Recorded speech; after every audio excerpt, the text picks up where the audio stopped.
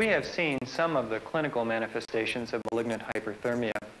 Early recognition of these clinical signs leads to prompt diagnosis and more rapid institution of appropriate therapy. Effective and efficient management of the acute crisis requires a coordinated effort on the part of all operating room personnel. With the aid of a simulated case, we would like to demonstrate what we consider a rational approach to the initial management of the acute crisis. The patient is an 8-year-old boy scheduled for elective inguinal herniorrhaphy. The patient's medical and family history are negative. The anesthesiologist has chosen to use halothane as the maintenance anesthetic. Intubation of the trachea was facilitated by use of succinylcholine. The patient breathes spontaneously. Shortly after the induction of anesthesia, the anesthesiologist observes the signs suggestive of MH. His blood pressure is way up, 150/90, and his pulse rate's up to 150. His temperature is 39.5. We better abort this anesthetic. The anesthesiologist immediately informs the operating room staff, and the scheduled procedure is terminated. He seems to be pretty rigid. I think we have an MH crisis here. Cyanosis and modeling of the skin is observed. The core temperature is noted to be increasing, and carbon dioxide absorbent exhaustion appears accelerated.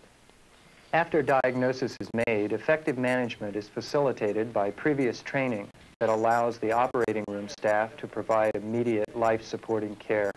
Under the direction of the anesthesiologist, simultaneous events begin. Additional staff is summoned to expedite treatment. Part of the OR team devotes their energies toward immediate cooling of the patient.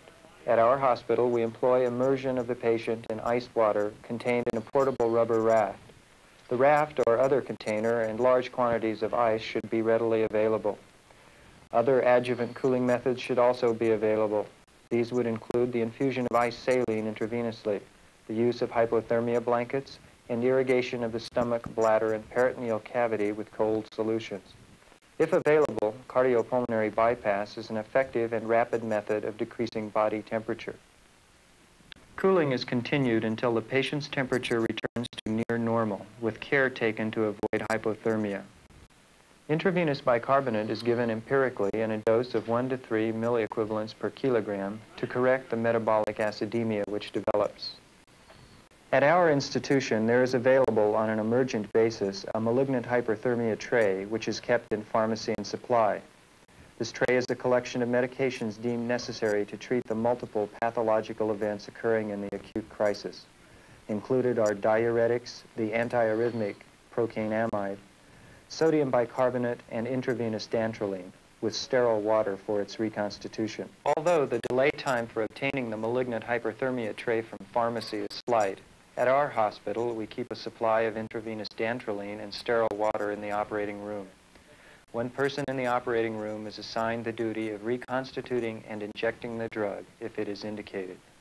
Treatment is directed toward correction of physiologic abnormalities. The patient is hyperventilated to correct the respiratory acidemia. An indwelling arterial catheter greatly enhances cardiovascular monitoring and makes much easier the obtaining of serial laboratory parameters. Intravenous dantrolene is infused at a dose of 1 milligram per kilogram every 15 minutes until a reversal of the pathology is noted. Slowing of the heart rate, decreasing rigidity, an improvement in the acid-base status, and a decrease in the temperature are indicative of successful therapy. When the cooling appears to be successful, the patient is removed from the ice immersion and prepared for transport. The patient is stable and may be transported to the recovery room or intensive care unit for an extended period of intensive monitoring. The patient is at risk in the post-crisis period for recurrence of malignant hyperthermia and may require retreatment with dantrolene and continued systemic support. Also, in the post-crisis period, he is at risk for hyperkalemia, secondary to massive skeletal muscle damage. He is also at risk for acute renal failure, secondary to myoglobinuria, and diuresis is recommended in the post-crisis period. We have presented in this film some of the basic principles in diagnosis and management of malignant hyperthermia. We hope that with adequate operating room personnel education and application of these principles, that the mortality and morbidity secondary to malignant hyperthermia may be significantly decreased.